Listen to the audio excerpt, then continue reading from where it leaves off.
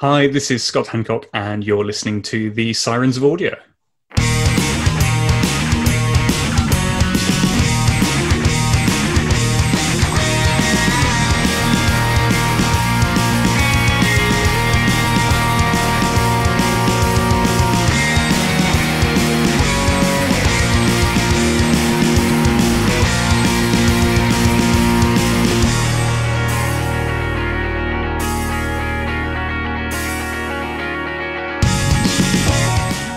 G'day audiophiles, welcome to another instalment of the Sirens of Audio. It's great to have you back. My name is Dwayne, I'm your host, and my co-host Philip is here with me in spirit, but he'll be with me properly in a few minutes' time when we talk to our special guest this month. And that is the man himself, Gary Russell, the man that was there at the beginning of Big Finish. We've got Big Finish, the monthly range, ending this month.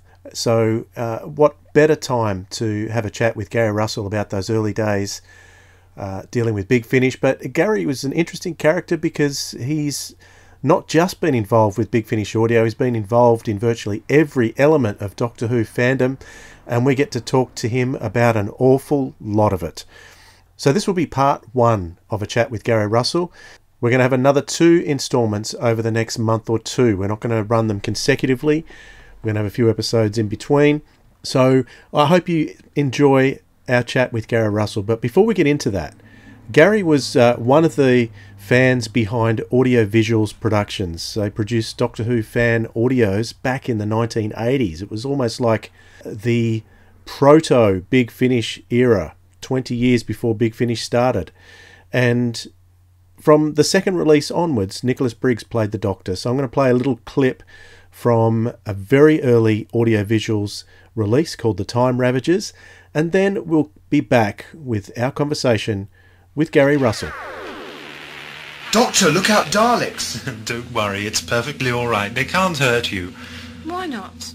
Because, bless them, they're too old. Too old? Yes, you know, it's true that I accidentally told the Daleks everything I knew about the Temporon.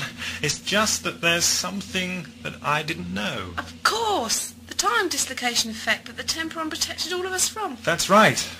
These Daleks can travel through time at will, but they age accordingly, poor things. Knowing that the first target would be us, the Temporon lured them into the distant future. Now they're so old, they can't even muster the will to travel back in time to save themselves. Rather sad, really, isn't it? They'll be dead soon. Not even Daleks live forever. It's my great pleasure to welcome tonight Gary Russell. Gary's a lifetime fan of Doctor Who and has done amazing things in terms of working for Doctor Who magazine, in terms of working for BBC Wales. He's written dozens of books on Doctor Who and other topics as well. But part of what we want to talk to them about today is, of course, his contribution to Big Finish, because he, along with Jason Haig-Ellery, are really the creators of all that we get to enjoy today. Of more than 20 years of great stories. So, Gary, welcome and thank you for being here. Thank you very much for asking me. I'm very flattered. Excellent. Do you want to start off by telling us how you're going at the moment? How's London? Are you in London? I'm not in London. I'm in Cardiff. Okay. When I got the job at the BBC up here, I fell in love with Cardiff in about 2 minutes and moved. Had a few houses up here, flats, apartments up here, and then one day when Julie Gardner was moving to America, she randomly said, "Do you want to rent my house rather than a series of apartments?" And I went, "Oh, that would be fun." And it's a big house, so I was renting it. And I moved finally all my belongings from London up to here and thought, this is good. And she said, "You can have it for 3 years. We're going to be in America for 3 years." So I moved in here ostensibly for 3 years, moved all my stuff up. And then 3 months later, she said, "Oh, change of plan. We've decided to buy a house here in Los Angeles. We need lots of money, so we're going to sell the place in Cardiff, so you have to move out again." And I went, "I'll tell you what, I will buy it from you," which was the most insane random thing I've ever said to anyone in my life. And I think my mouth was moving and my brain was going, what are you talking about? How are you going to afford to buy that house? But I did. And so I've been here ever since. So yes, I live in Julie Gardner's old house, and it's been mine now for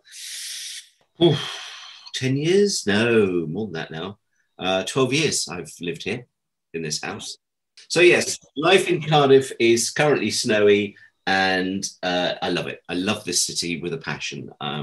If I could change my passport from English to Welsh, I'd do it in a heartbeat. Very, very, very, very in love with Wales. Very pro Welsh independence, and I think it's a brilliant, brilliant city and the best place in the world. Apart from Sydney, obviously, which I also love. It's okay. We're very multi-nation here. We don't mind. Now, you're known fan-wide as years and years, decades of being a strong Doctor Who fan. Decades. I like decades, yes. Decades? Yes. Just how old are you, Gary Russell? Oh, well, I've been in Doctor Who fandom for decades, apparently. Thanks for that. That's Although okay. Scarily, you're right, I have. So how did you first get to love the show? I think I fell in. I can't tell you when I fell in love with it per se. I know the first thing I ever saw was the 10th Planet Regeneration. I remember that vividly. I think it was one of those shows that I've got two older brothers, and I think they probably on a Saturday afternoon tended to be put in charge of looking after their baby brother, and they watched Doctor Who. So I think they just sat me down and watched it, and with me, it stayed with me. And then I sort of watched it fairly religiously from sort of season 5 onwards. Very random spots of memories from season 5, and then season 6 I remember quite clearly. And then when Pertwee came along, suddenly that was the point where I would say I call myself a fan, where I was very unhappy if there was ever a prospect of me missing an episode. And also, you know, you're in the late 60s, early 70s. Doctor Who was the cool show here. I think it lost that by the time you get to the end of the 70s. But that sort of late Troughton and all of Pertwee in the first couple of years of Tom, Doctor Who, to not like Doctor Who in the UK, you were the weird one that sat in the corner and didn't have any friends. And then that went sort of about face over the sort of the next 4 or 5 years.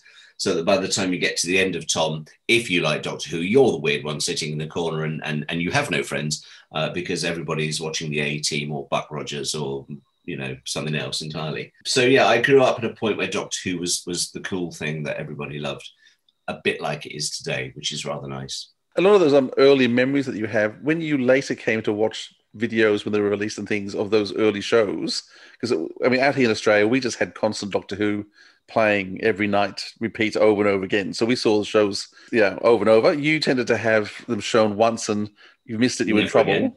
Never again. Yeah. So when you later got to watch back shows that you'd seen as a little kid, were the memories the same or had you imagined things differently? Well, it's interesting you say that. My biggest thing about my memories of Doctor Who is they're backwards. So I have very vivid memories. Let's say, for instance, the invasion. If you had said to me what happens to Packer at the end of the invasion, I would have said a Cyberman walks in from the right-hand side of the screen and kills him. And then I watched it when I got some weird Australian video, I'm sure, back in the sort of early 80s. And the Cyberman comes in from the left. And I'm like, but my memory is the other way around. And there are a lot of things like that. I remember the fist coming through the glass of the Primord in Invasion. The first time I saw Invasion again, I went, no, that's the wrong way around. The fist came in from the other direction. And I've talked to a few people about this, and this seems to be a fairly common thing with memory, not just obviously of TV, but memory generally, is when you're a certain age and your brain's developing, you often flip images in your head and you will swear blind that you know, a car came from you towards you from left to right, but in fact it was right to left and things like that. And that's something that seems to happen with kids until your brain, you know, properly develops and your memory starts remembering things accurately. So yes, a lot of my Doctor Who memories are literally flipped, they're backwards. But seeing it all for the first time was a lot of punching the air moments for me, of just going, my God, this is still as brilliant as I remember it. Doctor Who was just, it was my life, you know, when I was sort of 5, 6, 7, 8, 9, my life revolved around watching Doctor Who every Saturday and this weird anticipation between seasons of Doctor Who suddenly ended and you were bereft for what seemed like the next 100 years. And then, you know, 9 months later, it would turn up again. We didn't have this constant Like you had this constant, it was there all the time. And so the 3 weeks leading up to a new series of Doctor Who were the most exciting thing in the world ever, waiting for this show to come back. And then I just remember the point where it did come back and I watched it and just went, oh. And I can't explain the sheer weight of depression that hit my sort of, what would I have been? I'm talking key to time season. I'm talking episode 1 of the Ribos operation. I'm watching that. And I think I'd been aware the previous couple of years had been a bit, I'd loved everything up into the Sunmakers, and then Underworld happened. And I was like, oh, this is like a different show. And Tom Baker was suddenly, like, I think for him, it happens in the Sunmakers. You look at sort of Horror of Fang Rock and certainly Image of the Fandal, and he's playing the same Doctor he's played since Robot. And then there's a switch is flicked. And then for the Sunmakers, he's playing everything for laughs and silly expressions and things like that. And for me, I couldn't quite deal with that. And I sort of suffered that through to the end of Invasion Time. And then Rebos came along and I watched it and I thought, oh, no, I've grown out of this show. I stuck with it. I never stopped watching it, but I didn't get the pleasure out of it. It became almost a chore. And by the time we got to season 17 and Destiny of the Daleks and City of Death, which I still despise, and then Creature from the Pit, I remember. Just Creature from the Pit was the first time I voluntarily missed an episode of Doctor Who. Episode 3, Creature from the Pit, I think I was out with a mate and we were probably in London buying records or something, as we did back then. And I just, he was saying, oh God, you're going to miss Doctor Who. You're not going to get home in time for Doctor Who. And I was like, I don't care. And I then dipped in for the rest of that season. I remember enjoying bits of Nightmare of Eden, not enjoying Haunted Nymon at all. And then Leisure Hive started 9 months later, and suddenly the world made sense again. And Doctor Who was being taken seriously. So I think I'm one of those tedious people that likes my Doctor Who to be quite serious and quite po-faced and quite dull. And then Davison came along and I was in love with the show all over again because he was just brilliant. Next to Pertwee, Davison's always been my favourite Doctor. I mean, it goes Pertwee, Davison, Tennant, and then a sort of general melee of lots of others.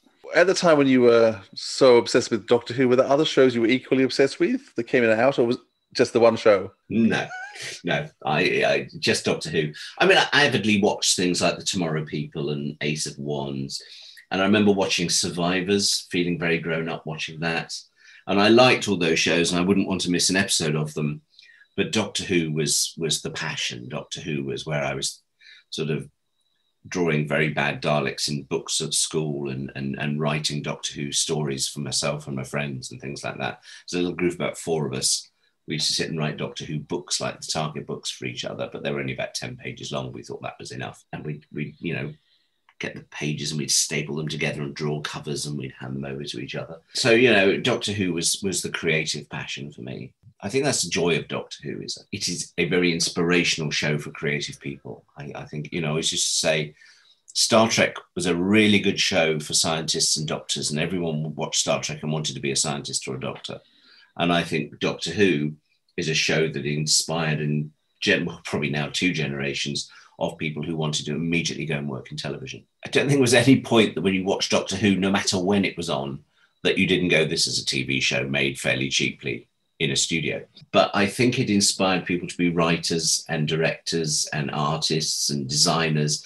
And I think it's one of the few shows that really made people want to do stuff in that medium because they could see what potential there was in Doctor Who, that, costume dramas and soaps and everything, brilliant as they all are, it didn't inspire the imagination in sort of kids beginning to think what they wanted to do with their lives.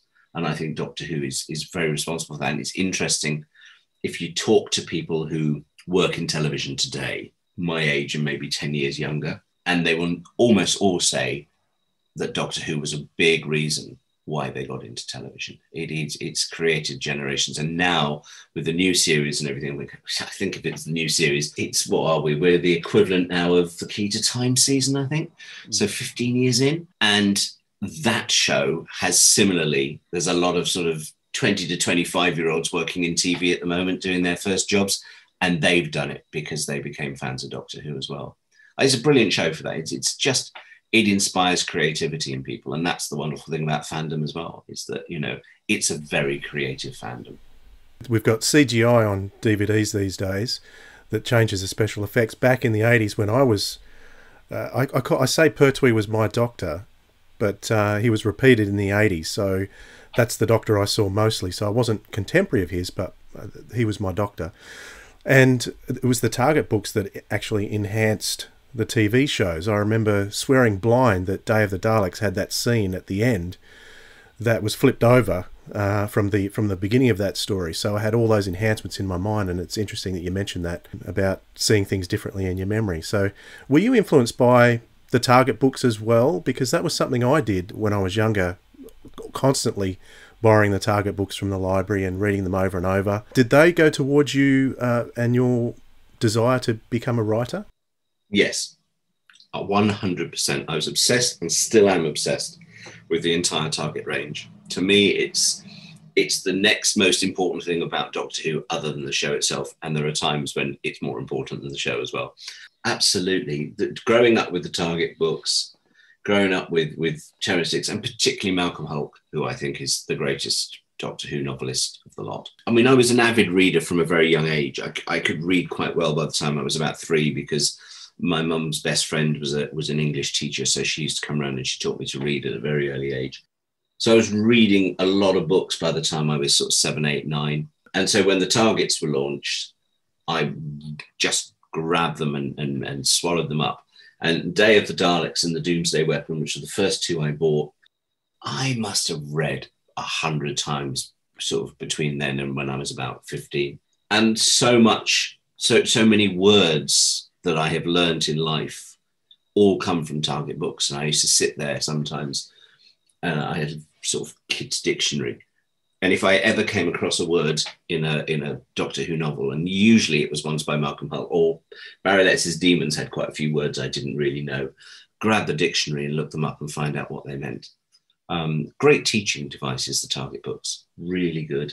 So yeah, I'm obsessed with them to the extent that, you know, any books or magazines or articles about Target, I'm devouring them more than anything else. And I have a house here with a staircase and 2 landing walls, that's the way around, that are covered with the original paintings that I've got over the years at very expensive costs, because that's how obsessed I am with Target books, is that I have a number of Chris Achilles's and Skilleters, and I've got a Jeff Cummings and a Alistair and things like that all up my walls, and lots of David McAllister ones as well. Yes, part of the dangers of lockdown is that I completed my entire Target Blue Spine collection to go with all my original Targets. Expensive. Tell me about it. And Blue spines are expensive to wrap up, aren't they? And I've just started my hardback collection too. So good luck. Good luck with that one. I'm not going to finish. I know I'm not going to finish that one. It's too expensive, but I'm having fun at the moment. Can I just say congratulations on your first Target book about to come out? Yeah, thank you. That's a lifelong ambition, I could tell you. So how does it feel knowing that you've got your own Target about to come out? Oh, it's fantastic. It's brilliant. I mean, and I'm pleased as well that it's not just a straight reprint of the original. We were able to tweak a few things, so it does feel sort of special enough to justify being a Target book now rather than just a BBC book. Yeah, I love it. And it's obviously got a better cover than the original. I mean, the original cover's lovely, but it's a photograph of Paul. And, you know, it was the photograph that was everywhere at the time. And now I've got a nice Anthony Dry cover, which he very kindly the other day sent me the original of, because he draws them by hand and then scans them in to colour them. But I've got downstairs, when COVID is over and my local framer is reopened, it will be framed and go on the wall. But yeah, he sent me the original black and white sketch, which is beautiful. When did you know that was going to happen, and what was the process in terms of preparing for it? They contacted me, where are we now? We're March. So it must have been over a year ago, because it was before COVID, long before COVID. I certainly knew then, but it hadn't been announced. So I must have known at the end of 2019, it must have been around October, November 2019, that they got in touch with me and said, look, we're going to do another range of Target books for summer 2020. And we'd like to do the TV movie. And are you interested? Is there anything, we know that you have said in the past that there was stuff cut out of it. do you want to put that back in, or do you want to treat this as a straight reprint? They gave me that option. And I said, no, I want to have a little bit of a play. When the book first came out, and the internet was relatively new, but I have saved, which I didn't realize I still had saved, and I'm quite pleased that I found them, a few quite negative reviews of the novelization. And they were negative, not just because they thought it was crap, but also they were tended to be from Americans who were deeply offended at the fact that I called San Francisco Bay a river, which is probably fair enough. And I got a lot of the geography in San Francisco wrong. And of course, I was working from a script. I had no visual material at all to look at. The only thing while I was working on the novel, I saw one tiny clip, which was the moment where the master spits acid into Grace's face in the back of the ambulance. So I saw that. And I had requested, because I had no idea from the script, what the device that the master puts on the doctor's head at the very end to force his eyes open was. So they sent me the design sketch of that. And those are the only two visual references I had when I did the original novelization. So here we are 20 years and a bit later. And of course, now I know what it all looks like. So I was able to go through and either tweak or add or change for the better my original descriptions of what people and sets look like, because now I knew what the TARDIS interior looked like. In the original, which I hadn't realized until I sat down to do this new version, I've got the two female doctors, Wheeler and the other one whose name I can't remember. I've got them the wrong way around in the novel completely. So I've managed to put them the right way around now. So little things like that. And I just tweaked the beginning and made, I think in the original, the Doctor gets a message from the Time Lords and says, go and pick up the Master's remains. And now I've made that quite clearly Romana, President Romana.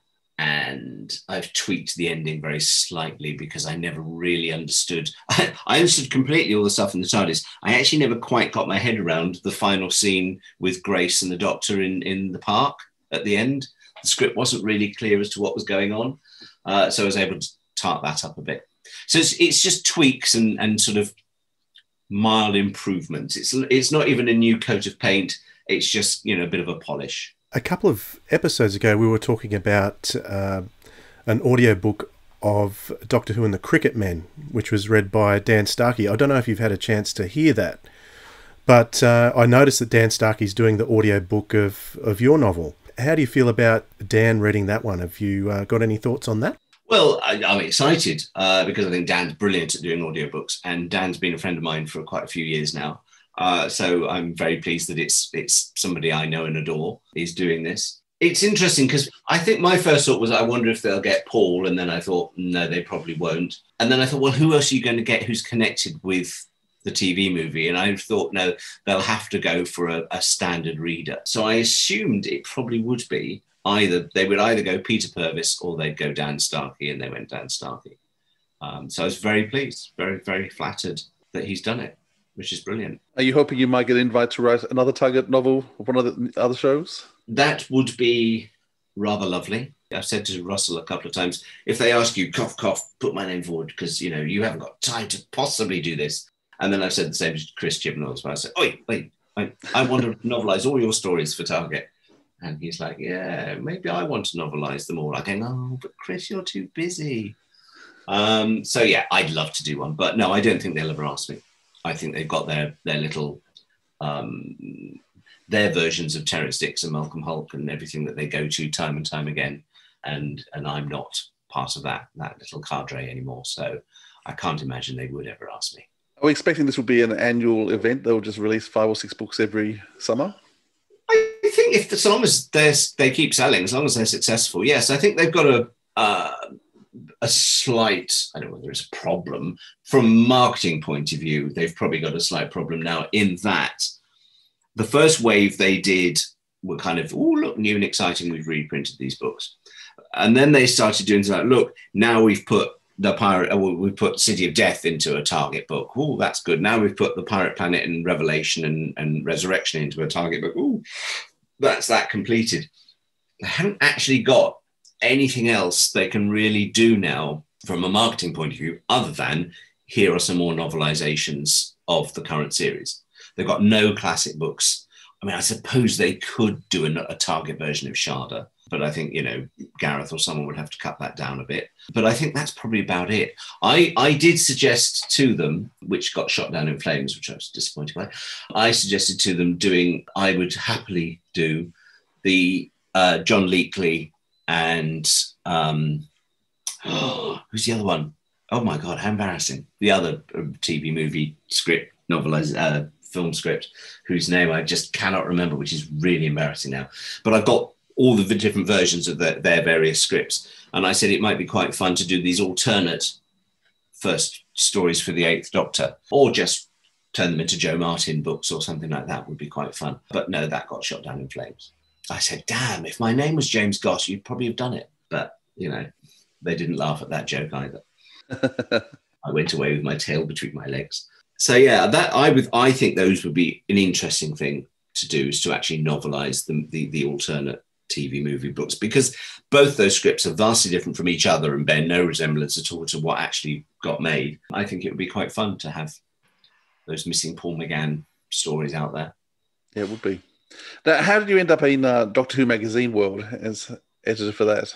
I'd written for the magazine. Obviously, my first writing for the mag was 1983. Alan Mackenzie wrote, I'd been editing Celestial Toy Room for the Doctor Who Appreciation Society, the newsletter.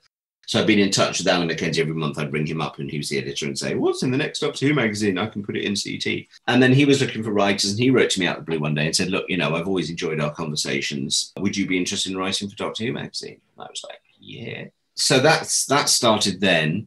And so I went through a series of editors and none of them ever fired me, which was quite exciting, considering I got some of them into trouble at various points, but I never got fired.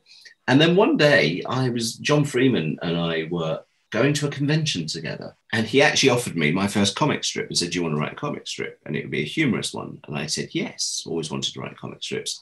So I wrote Party Animals, which John then completely rewrote.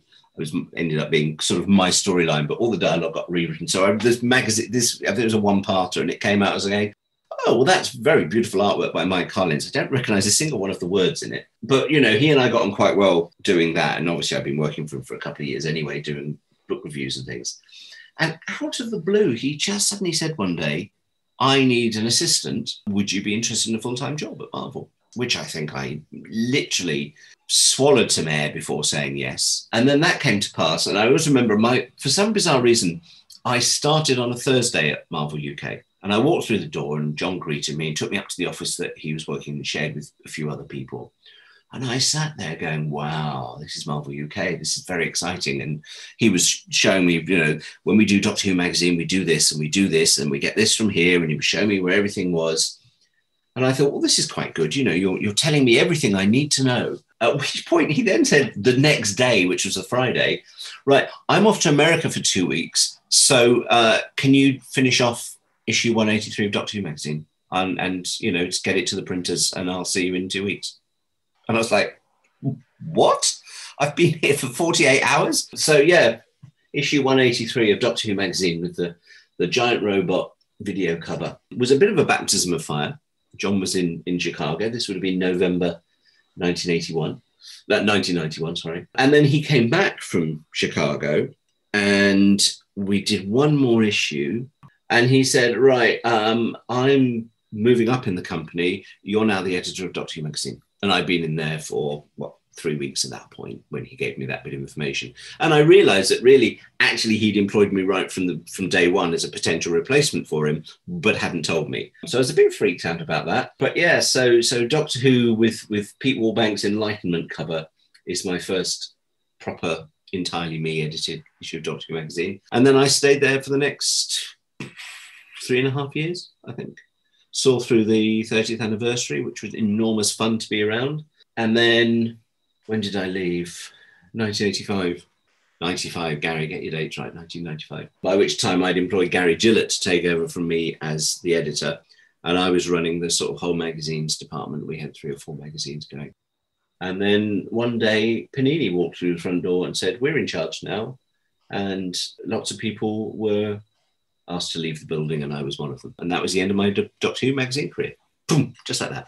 One day I was there as a group editor. The next day I was sitting at home going, oh, this is what it's like to be unemployed involuntarily, okay. But Doctor Who magazine, of everything I've ever done, I think Doctor Who magazine was probably my favourite job. Very rarely had a dull moment. It got a bit towards the end, and certainly when we knew Panini were coming along, it was like, oh, I think the people running Panini now are lovely, but the first wave of people that came to run Panini were not lovely people at all.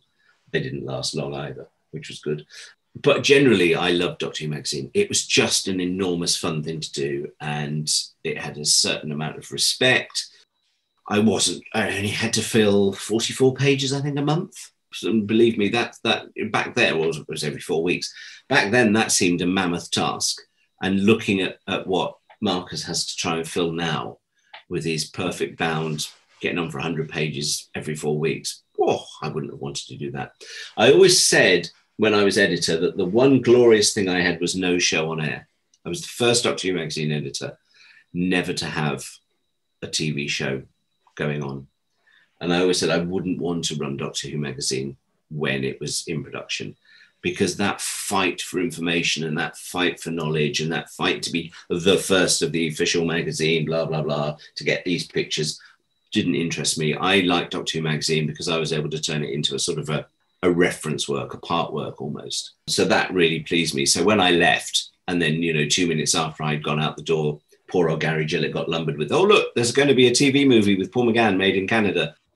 And he had to schlep over to Canada and fight, really, to get access and all this sort of stuff. That wasn't for me, and I think he did that magnificently. I couldn't have done that. I would have sent someone else, because I would have just gone, no, not interested in that kind of battle. And then, I think Gary turned the magazine round and just improved it in leaps and bounds. I think he's probably the best DWM editor there ever was. So during that period, you started writing your first professional novels, is that right? I did. With Doctor Who Legacy? In 1994. Well, I did Legacy in 93, but it came out in 94, yeah. Was it hard to balance writing and the jobs? No, I had a very... I had a very forgiving boyfriend who I would come home from work and, having done a day at Marvel, and say, right, I'm going to the bedroom now and I've got to write a book. And he'd sit there and make dinner, and we'd watch Coronation Street. I go, all right, going back to write a book now. And Legacy took quite a long time to do, actually, I think. Written on an old Amstrad with Loco script. God, I wish I still had those discs. That would be quite interesting to find out what nonsense is on there. But yeah, it was great. It was an unexpected pleasure. I'd interviewed Peter Darvill-Evans when he first started up the New Adventures, before any of them were ever published. And we talked about it. And he said his plan was to send out this thing to people. He wanted to bring in new authors and give everyone a chance to write Doctor Who books, which I think actually, with hindsight, is we can't afford to pay professional writers to write these books. So let's fleece a load of Doctor Who fans and get them to work for cheap money, and we'll have arranged Doctor Who books. It actually works quite well for him. So we talked about that at the time. And then I became the editor of Doctor Who magazine. And I did another interview with him, because at that point, I think the first 4 had been out. And we talked about him commissioning Paul, and he was just I think he just commissioned Nightshade at the next time I interviewed him. And I was the editor of Doctor Who magazine by that point, but only by a few weeks. And I honestly can't remember. I think it was my idea. I just decided, having listened to him twice then, that I would just send him an idea. I had no real plans to be a novelist in any way, shape or form. But I wanted to write a story about Peladon and Ice Warriors, because that story had been in my head since I was 12 years old. And so I sent it to him. And I never heard a thing, never heard a word. And then in the September, I think, of 93. So yes, it was all around the time, no, it'd be earlier than that. It'd be in April 93, because it was before the big 93 convention. But it was at a small convention down in Bournemouth or Southampton. And Peter was a guest, and I was doing interviewing on stage with people. And we were in the green room, and he was doing an interview with a fanzine, someone with a little tape recorder. And I was in that room, as was Gareth Roberts, I think. And he was talking to this guy, just listening in on the corner here. And he was talking to this guy, and he said, oh, and Gareth here, he's doing his second book. And Justin Richards is going to do a book called Theatre of War. And then he just leaned over and he said, and Gary's writing Legacy. And I was like a rabbit caught in headlights, thinking, well, what? And he finished his interview. And I'm sitting there thinking, I went over to him and said, Peter, could you just repeat what you just said? He said, we haven't heard back from you. And I said, I don't know what you're talking about. He said, we sent you a letter confirming we were commissioning this book, but we haven't heard back from you for the last 6 weeks or so. I wasn't sure if you were still interested. And I was like, I have no letter. And that's how I found out I'd been commissioned to write Legacy. And then there was a lot of hard work, believe me, because the published one isn't, free of this by any means, but oh my God, my various versions of that book were every bit of bad fan writing you could possibly imagine, as you threw in every continuity reference you possibly could, because you thought, this is going to be my only chance ever writing a book. So it's going to be every book I've ever wanted to write in one book. And Peter was incredibly patient with me, an incredibly good teacher. And we stripped it down, and he let me get away with a lot that I wouldn't let someone get away with, frankly, now. But he let me get away with a lot then to get that out of my system. And Legacy is, the ultimate version of fan wank, really. But my God, I enjoyed it. And it was quite successful at the time. And then they commissioned me for another one very, very quickly. I said I didn't want to do any more new adventures. So the moment the missing adventures were announced, I was sort of on the phone going, right, what can I do? I want to do with Patrick Troughton. And boom, that really, I think Invasion of the Cat People is more the start of my writing career, if you want, than Legacy was, because Legacy I just assumed was going to be a one-off from my point of view. And the fact they asked me for another one just suddenly went, oh, that's the confidence boost. And so boom, suddenly I was doing, I'd finish a book and very soon after another one would come along. And I had a very lucky run for a few years of sort of, when they went to BBC Books as well, just always I seemed to have a Doctor Who book on the go, one a year or one every 18 months or something like that. And again, with the BBC Books, I did one Paul McGann book, and I didn't really enjoy being part of that ongoing thing. I said, no, I'm much happier if I'm writing a standalone classic Doctor, and, I would rather write Pertwee or preferably Colin Baker and Bonnie Langford. They're my big things. So that's what I did. And then I never got to write a Christopher Eccleston book, but by the time I was at the BBC, I was able to do a David Tennant, which I absolutely loved. And then I did a Matt Smith. And then I did a Peter Capaldi, but I've never done a Jodie. I'd like to do a Jodie. I love Jodie's Doctor. I love the current Doctor Who. I think it's fabulous. I mean, you had this huge book writing career, which anyone would love to have. Career's putting it nicely, because career suggests that A, you make money out of it, and B, it's what you do for a job. And unfortunately for me, it was always really a sideline. There was very few periods where I would actually say I am writing for a living, because I certainly never was.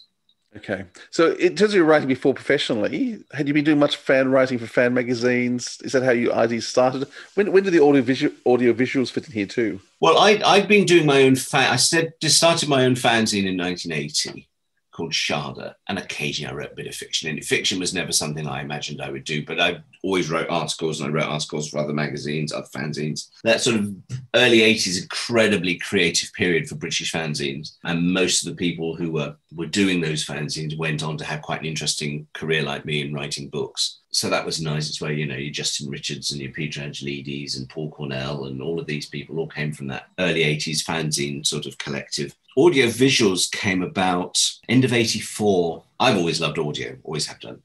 And I was friends with Bill Baggs, and we were walking along a beach one day, Easter, 1984. And for some reason, we just said, instead of doing fanzines, why don't we do Doctor Who audio plays and get someone in to play the Doctor, and we'll write these audio plays. And just out of nowhere, this sort of thing triggered something in us.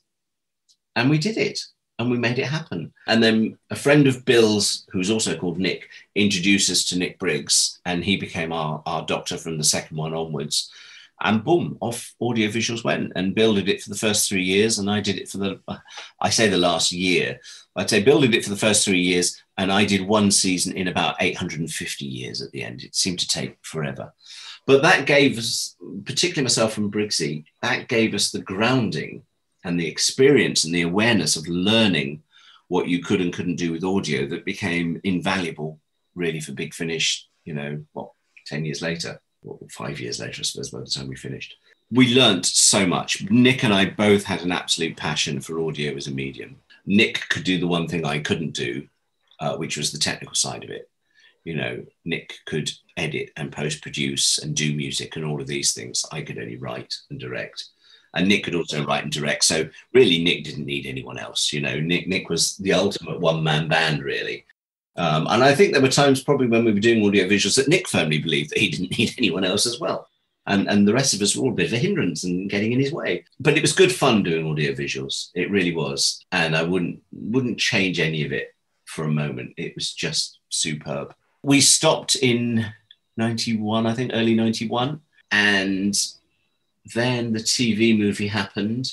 And I remember thinking it would be quite nice to do it again, but maybe do it properly. And I made some contacts at BBC Worldwide through both Doctor Who magazine and doing the TV movie novelisation. So I went to this trio of ladies who ran the audio department of BBC Worldwide. And I had a little brief meeting with them and said, look, what if you allowed people to do Doctor Who on audio, do dramas? You've done these readings, you've done your short trips and things like that, readings, and Paul McGann read an edited down version of the TV movie novelisation. So original drama, done like Radio 4, you know, but really good audio drama.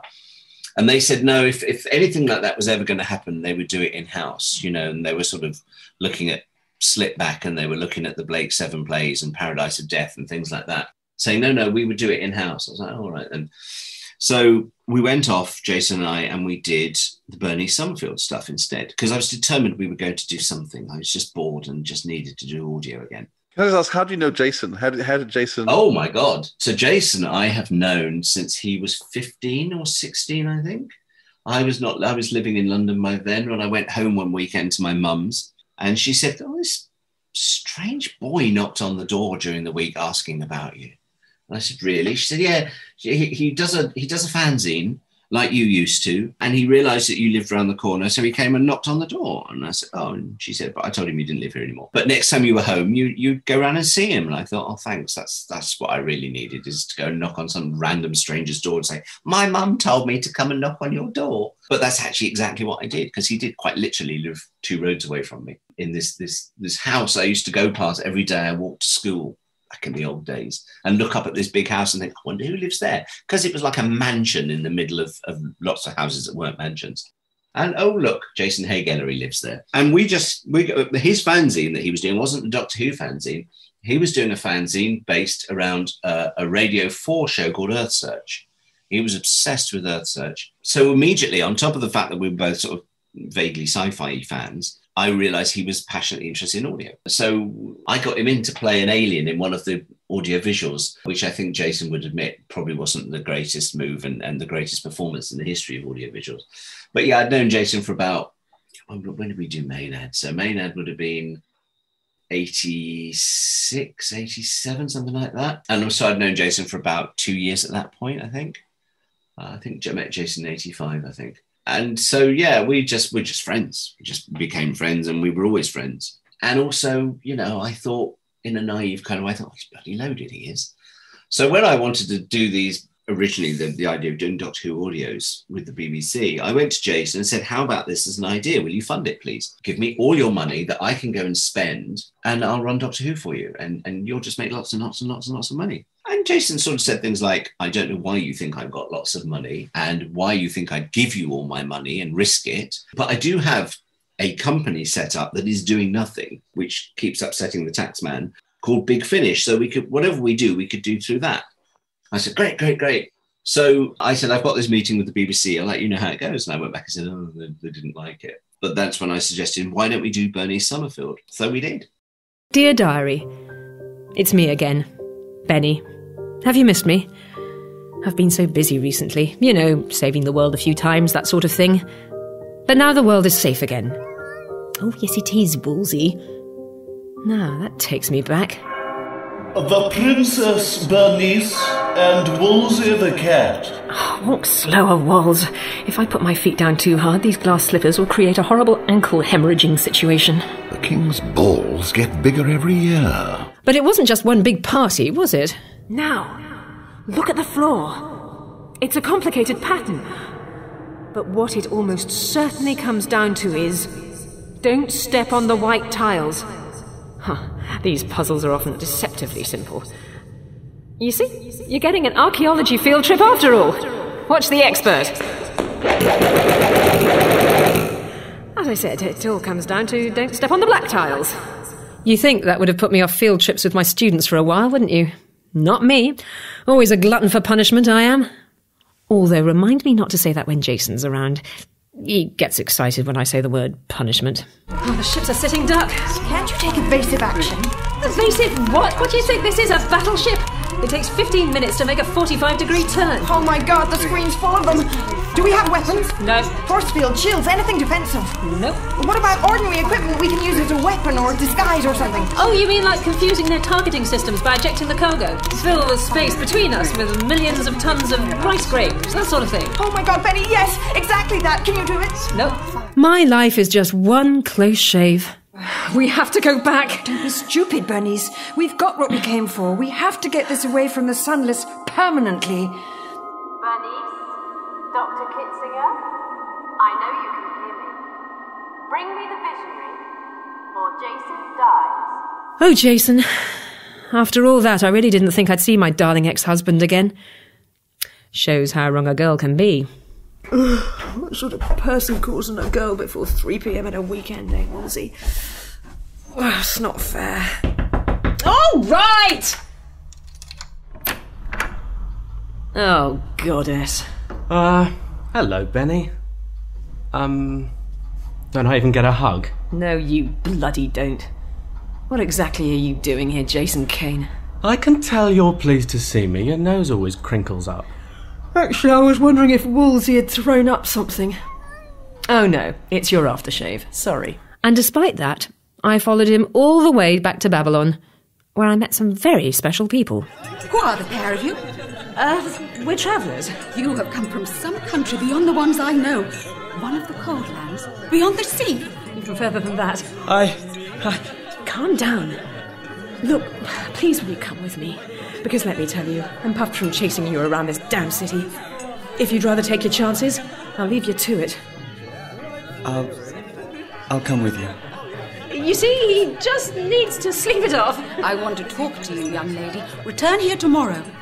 Oh, sure. In the morning. Considering the way my party is going. I'll make that late in the morning. And that was the first time I saved the Earth. But it certainly wasn't the last time. You know, most archaeologists would love the chance to go back to the past, really see how things were. But I bet none of them would believe just how smelly history can be. Or how dangerous. Hey. Benny? What's that smell? I can't smell anything. Like ammonia. Come on, down here. Oh, Benny, really, this is not... I think something's going to happen.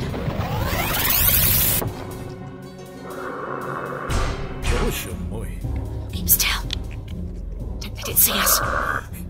Spring Hill Jack. No, this is real. Just keep quiet. It will kill us. No, it hasn't even seen us. Keep absolutely still. No! Oh, keep away. Come on, Benny! No, Misha, come back! Oh, Benny!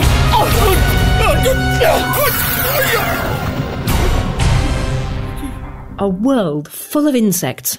Bring a chair in and tie her to it. Yes, Mr. Khan. Oh, don't go to any trouble on my account. It is no trouble, I assure you. No. Oh, get off! Ugh. Thank you. You may leave us now. But Mr. Khan... Leave us. Yes, Mr. Khan. Okay, Khan. What's this all about?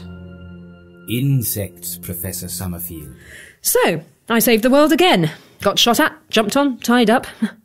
Another thing not to mention to Jason. And just when I thought things couldn't possibly get any worse, I found myself in the middle of the Second World War. Stay where you are. I'm armed. Oh, goddess. Who are you? Oh, wait. Your face looks familiar. No, I've just arrived on the island. My name is Bernice Summerfield. I am an agent of a hostile power. I am unarmed. I surrender. One of the most traumatic times of my life. Of both our lives. Not yet. You don't know Benny. She always saves the day. Oh, give me something to live up to, why don't you? Live up to? I'm sorry, Miss Summerfield, but that is irrelevant. You see, you are both dead. There were a few times when I thought I'd never get home again.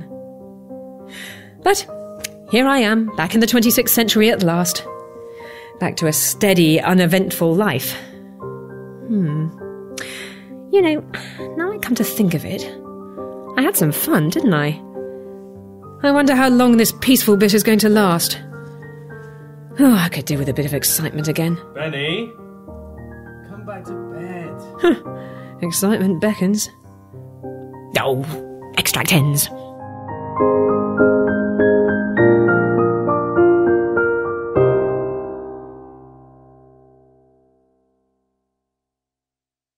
I went to Virgin and said, we'd like the rights to do Bernice Summerfield. They said they would sort it all out. They would talk to Paul. They would talk to the various writers. We could adapt the books. At that point, that's what I wanted to do, was adaptations. Little did I realize that Virgin's idea of sorting things out was to sit back and go, yeah, we'll just take any flack that comes up if it does. So they gave us his license that they probably really shouldn't have done. We talked to Paul. I mean, Paul was aware of it and up for it right from day one because, of course, he created Bernice. I would say less so that was true of the authors whose books we were adapting, who we assumed Virgin had taken care of, and then discovered, much to our chagrin, that that wasn't the case at all. And Kate Orman in particular was very, very angry, and I think justifiably so. She had no idea we were doing Walk into Babylon until almost it came out. That was another valuable lesson I learned about don't trust other people who say they're going to do things. Do it yourself. It's much easier to be a control freak and get it right, or at least not necessarily get it right, but be a control freak so that when it all goes hideously wrong, you can at least turn around and say, well, look, this is what I did, rather than, well, they told me they were going to do that, which is what we did with the Virgin stuff. So we did these. We did the first Bennies. We did Oh No, It Isn't and Beyond the Sun. And I think we'd recorded Walking to Babylon. I don't think we'd done Birthright at that point. And then out of the blue, I got an email from one of the ladies I'd seen at the BBC that previous year saying, we want to talk to you about your Bernice Summerfield audios. And I immediately went into full panic mode and thought, oh my God, if we used a BBC sound effect or something like that, we're going to get sued. Oh my God. And I remember talking to Steve Cole, who was in charge of everything Doctor Who related at BBC Books, and indeed was basically in charge of all things Doctor Who at BBC Worldwide at that point. He said, oh my God, what have they done? What have I done? What have I done? And he said, oh, don't worry about it. Just, go and have that meeting. So Jason and I both went to this meeting expecting that we were going to get told off. And we went in. And it was the same three ladies I had seen 12 months previously who had turned us down. And they sat there and said, oh, Steve Cole has shown us these two Bernice Summerfield audios, and they had them cassettes in their hands. And they said, we've had a really good idea. We think it would be a really good idea to do things like this for Doctor Who. And I sat there thinking, I think you three last year, me. And Jason sort of holding my arm and squeezing it and saying, shut up, shut up, shut up. And they said, and we've listened to these, and Steve thinks that, you're pretty brilliant at when you know what you're doing. So would you like a license to do official Doctor Who audio dramas? Again, it was one of those things that the breath didn't leave my mouth, where I went, yes. And I started to go, but you did last year. And Jason was like, shut up. I want to tell them that they're wrong. We could have done this a year ago. And Jason went, no, learn when to shut up and when just to go, yes, that's a great idea. You've had BBC. And so that really was it. It was down to Steve Cole. We didn't know that at the time. We realized when we went out afterwards, and Steve was waiting for us in the canteen with a big grin on his face going, so did that go well? And I went, you set this up. You didn't tell me. But yeah, he'd set it up so that we would go in there and we would get the license to do Doctor Who audios. And we did. And to be honest with you, it was very easy to do. I remember saying, what we have to do, how do we get approvals? Oh, it all goes through Steve Cole. I thought, that's going to be a lot easier then. I was imagining, these three ladies and about 650 other people at BBC Worldwide would have to sign off on every dotted I and crossed T. But no, it all went through Steve Cole. I do remember Jason, because he's very sensible, unlike me, saying, we're not starting till we've got a signed contract. We don't do anything without a signed contract, because if we invest all this money and we set this up and we start doing stuff, and then the BBC went, you know what, we've changed our minds, we could be in deep trouble. And I was like, yeah, that's very sensible, Jason. And frankly, after about 8 months of not having a contract, I was going, we are going to have to make this without this contract. Oh, says Jason, we have to have the contract. And Steve Cole kept saying, just go ahead and do it. They're not going to change their mind. Believe me, it's all up above. But it's just the BBC. They just take forever to do contracts. And we actually didn't have the contract signed until we did Phantasmagoria. We knew it was coming. We'd had a couple of drafts, but we didn't have an actual signed contract in our hands until we were recording Phantasmagoria. So Silence of Time was done without an official contract, although we'd done, as I say, a couple of drafts by that point. But really, you know, I would have to say the unsung hero always of Big Finish is Steve Cole, because he was the one that took those things to those three ladies, very wise ladies, and said, you know, you want to talk to these people and let them do Doctor Who on audio because they will do it very well. It's a good thing you didn't get us straight away, or we wouldn't have Benny. Well, this is probably true. And I actually don't think we'd have been very good. We learnt a lot. You know, I say Nick and I had learnt a lot through audio visuals, but that was nothing compared to what we learned from doing those Bennies. Because for the Bennies, other than, oh no, it isn't, but from Beyond the Sun onwards, we were actually using a proper professional recording studio with proper mics and blah, blah, blah, blah, and the whole setup and everything. And that taught us even more than we'd known at audio visuals, which very frequently, some were done in soundproofed areas that may have been called studios, but we didn't use the actual equipment. We were still just using basic microphones attached to Nick's old 8-track. So this was the first time we were actually in a proper professional studio environment with all the bells and whistles that go with that.